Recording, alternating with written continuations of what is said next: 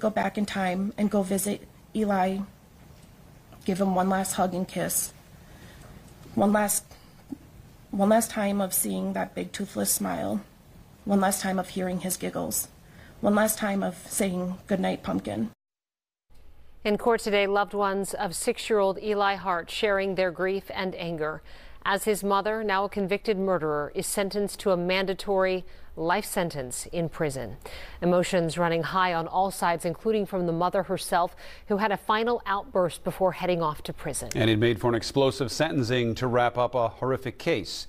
Let's get right to our Paul Bloom, who was in court this morning. Paul, so much pain, so much anguish with the murder of this young child. Randy and Kelsey, really no words here. Eli Hart's father just too shattered to even speak at sentencing today. Instead, his new wife read their victim impact statement about how the youngster was everything, the center of their world. It was a sentiment shared by other loved ones we heard from on Thursday.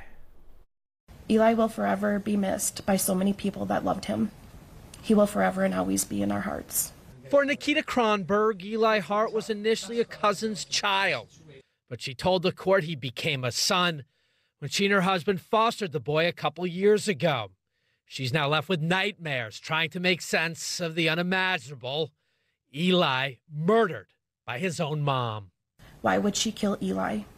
If she didn't want him, she should have given him to Tori. Nikita blames herself for what happened. Julissa Thaler shooting the child 9 times with a shotgun amid a contentious custody dispute with Eli's dad, Tori Hart. Police making the horrific discovery after stopping Thaler in a heavily damaged vehicle with the back windshield blown out last May. Eli's body was there in the trunk, the murder weapon right alongside. Authorities would piece the case together following the evidence across multiple crime scenes near Lake Minnetonka, all the way to a first-degree murder conviction. The case file included these surveillance photos of Thaler and Eli leaving her apartment building together for the final time, body camera images of Thaler during the traffic stop, as well as her web searches to establish premeditation. Quote, how much blood can a 6-year-old lose? And while Judge Jay Quam handed down the mandatory life sentence with no possibility of release, the now 29-year-old wanted to get the last word. Yes, I would like to say something. Go ahead. I'm innocent. You all, you're garbage. Absolutely, Your Honor.